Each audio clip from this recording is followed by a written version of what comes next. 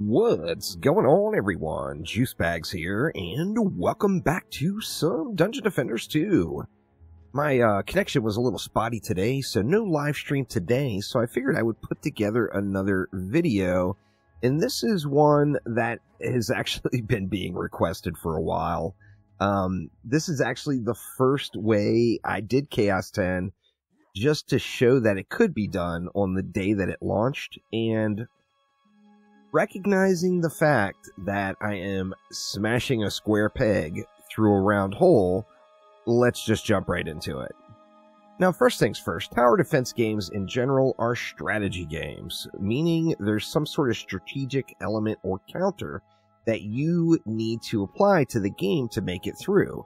So if you're playing like Bloons Tower Defense and you've got a bunch of camo balloons coming and you have nothing to counter the camo balloons, you're just gonna lose.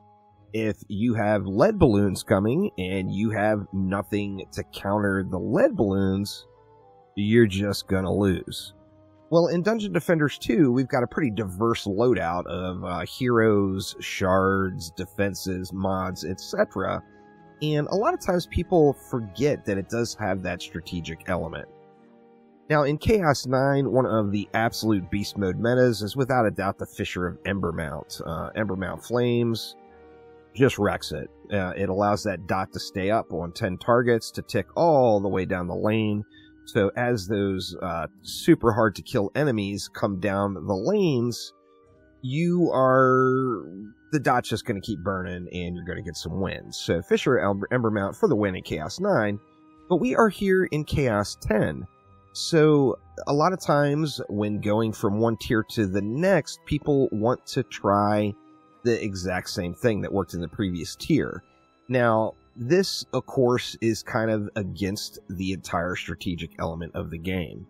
So let's take a look at what we've got in Chaos 10. Well, in Chaos 10, we've got cyborgs. So ground traps, auras, and nodes are not going to be what we want to use. Additionally, we've got frost orcs, meaning that if we're going to use ground traps, auras, and nodes, we really need to overcap the rate in them. So we've got an enemy that stuns ground traps, auras, and nodes. We've got another enemy that freezes defenses in its area that has a frost aura that slows down defenses. So there's a lot of things we need to do, but we are determined to get this square peg through this round hole. So what are we going to do? Well, first off, we'll keep mass destruction, but let's get rid of everything else. So we know that we're going to need something to counter the cyborgs. Well, that would be automation. Tenacity or automation. It feels like it would be kind of a waste to throw a tenacity mod on your Fissure of Embermounts. However, the automation shard will do the same thing for you. So you can get yourself automation in there and it will counter the cyborgs. Now, additionally, of course, we got frost orcs, so we need to overcap the rate. Now, I'm going to be going way overcap. You don't need to take it to this point. You got to get to 100% rate combined. So, for example, you're getting 40% rate from your mod.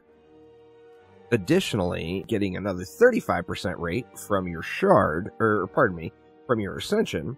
So that's 75% rate. You need to get 25% more rate on it. So just a regular old rate shard would get the job done. I just don't happen to have any. Actually, I got one right there. I'm going to throw this one in anyway because I don't want to dump gold into that one. A regular rate shard would get the job done. We're going to go overboard, which is completely unnecessary. Now, in the spirit of smashing the square peg through the round hole, we are going to go right up to the door. Because, you know, if you lock yourself out of your house, there is no reason to pick the lock when you can smash the front door down. So let's go ahead and let's actually start way over here and kind of build around as we go. We are going to go a couple of fissures. Let's go with 4 of them. We want to get destructive pylon on these bad boys, so let's throw down a frost strike aura. And then we want to get a boost aura in. Now, this boost aura is going to end up getting disabled when the cyborgs come out because I am not going to put automation on it. Now, I do have another automation. I probably should just put it on there. but I'm just not going to sweat it. Now, the Frost Strike Aura here with our Destructive Pylon, that's going to get disabled as well, but the Destructive Pylon's still going to work. And that's the main reason that it is there. So we got our Fissures protected versus Cyborgs and versus the Frost Orcs. The support stuff is going to come and go as the lane progresses. Let's go ahead and do the same thing right here. We'll go 4 Fissures. Let's get our Frost Strikes in and our Boost Aura. Once again, rinse and repeat. Same thing. Oops. Let's go Frost Strike instead. And a Boost Aura. Alright, we're looking pretty good. So these lanes are pretty well secured. Now, let's go over and get this one. Let's try something like 4 Fissures. We'll get our Destructive Pylon in and a Boost Aura. Now, I do this particular map just kind of for fun. What I'm saying here is don't use Fissures. Don't be the guy that smashes the square peg through the round hole, y'all. I mean, if you want to do it just because you can do it, then, you know, go ahead and do it. That's why I'm doing it right here, just to show you that you can. But let's go and round it out, and then I don't think we're going to have enough DU. What do we got? Yeah, we're not going to have enough DU to do that full setup over here, so what we'll do, the enemies here are going to split. The ones that come this way are going to go through these fissures anyway. The ones that come this way, however, are going to be unprotected. So let's just put that additional fissure on that side, and then we'll still do everything else the same way. Now, with this in mind, we got very little flyer protection in. We got, yeah, I was 10 DU short of doing the full enchilada. So let's just go ahead and throw another Frost Strike here to give us a little CC, a little last resort CC from the flyers or anything that's going to push through. Now, without a doubt, some enemies are going to push through. And you know what? I probably will just get way better results on that Boost Aura if I, oops, wrong one. If I get rid of a Vamp and go with, let's go with the automation there as well. So now our Boost Aura will be protected as well versus those cyborgs. And let's, we got 200 left. Let's just save it and let it fly. Without a doubt, chieftains are going to push through the mix. Now, obviously, this is a Chaos 10 Fissure, so the chieftains, some Zerks will push through. Not much else is going to push through, though. It's all getting it done here. You see Cyborg. Cyborgs are the lowest IQ mob in the game, without a question. So here come our chieftain down now. Now, luckily, the chieftain have already burned their buff, so, you know, a little hero damage, and those guys are just going to die off. So no issue there at all. Here comes some more Zerks. They're going to get burned off by the rest of that Embermount Flames mod. That's the real benefit of using those in Chaos 9, is you got basically the entire lane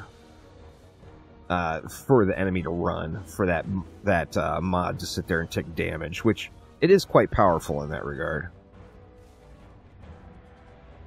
Let's see, we got one more chieftain. And then I think the only big challenge we'll have left is the flyers. Looks like the Frost Strikes are doing pretty good on keeping the flyers down. But, you know, let's just help them out. Make it all run a little bit smoother. Alright, we got those flyers. Let's get these guys. Flyers are all down. Couple more. And there we go. Now, as we get upgrades on, of course the build is going to get more and more powerful. We're still going to have to deal with the chieftain. Pretty much, I think, for the entire map. We're going to have to see how that goes. I'll probably have enough mana here, maybe to upgrade everything once. We're going to have to see how that is. And then, you know, as we get upgrades in, we've got a larger hammer smashing on that square peg, trying to get through that round hole. Let's see. Nope, not quite enough juice to hit everything. Of course, always one short, right? Go ahead and let it fly and see if it does, how it does with one round of upgrades. Of course, the more upgrades we get in, the better off we're going to be. Seems like stuff's burning off pretty quick. The sooner we get the chieftains to pop their buff, the better off we are. So, if we can get those guys popping their buff right up front, then it's pretty much GG's. We got this one rolling through. Actually, that one may have died. Is this one going to die off? Yeah, it looks like with a round of upgrades in, we're able to get it done here. Now, the benefit you get out of doing something like this is you're straight up spawn camping. You know, with the exception of those stragglers that make it through, you're just spawn camping the lanes. So, it's gonna make the map run quick. Additionally, in most cases, builds like this are super fast to build. If you got your deck set up and you're not swapping heroes, and you just go through and spam the build down, you can build even like this map with a whole lot of lanes. You can build it real fast. There's no doubt about it. Siege roller is down. We got all the swarms of flyers rolling in, and pretty much a good game. So it's getting it done. Now, let's go ahead and bounce on forward now to wave number 5 and see what this looks like after we've got pretty much the entire map worth of upgrades out there. And then we'll check out the boss lane. Without a doubt, we're going to have to kill all the bosses manually, I believe. However, it's going to get the job done. It's still going to work. Now, if you wanted to do a safer version of this build, then of course you would use walls, less fissures, and then have like one fissure back at the wall for anything that does make it through. And then that is going to give you kind of your safety net. And that would actually be a much safer build for countering Chaos 10. But as far as that straight hammer time, we are going to get it done here. So let's get on through this one and check out wave number 5. And here we go in wave number 5. Now, I just, you know, obviously just upgraded the fissures. I don't have any of them anywhere throughout the map fully upped. I just been kind of spreading the love around a little bit. But let's see. Do we get a little bit more in there? Let's throw a couple here. We'll throw a couple here. Not quite enough. We can get another upgrade there. There we go. And let's let it fly here. We got a Slikelion to start things off.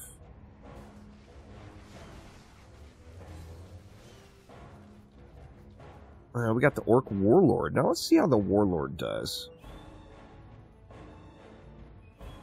The Warlord is done with his heal. He's hitting...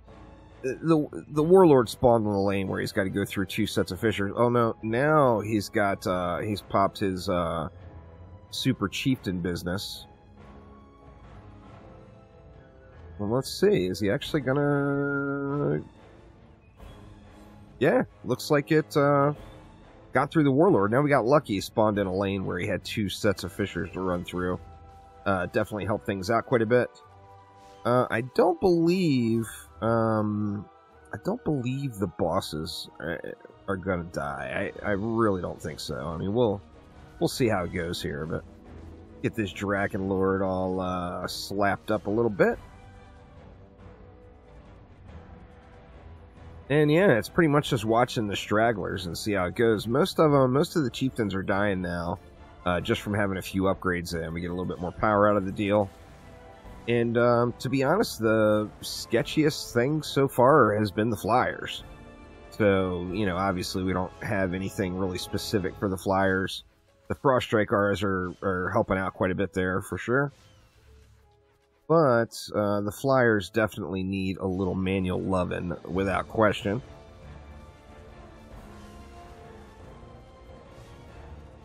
Quibs die? Yep, he died.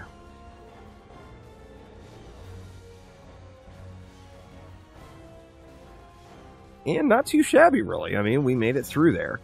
So, anyway, don't take this video the wrong way, y'all. If you all want to smash square pegs through round holes, get after it. You know, everyone should play the game that's the most fun for them. However, just recognize that there is a strategic value to the game. And if you do follow the strategic counters, you might find your experience a little bit easier. Without just the whole hawk smash thing all the time.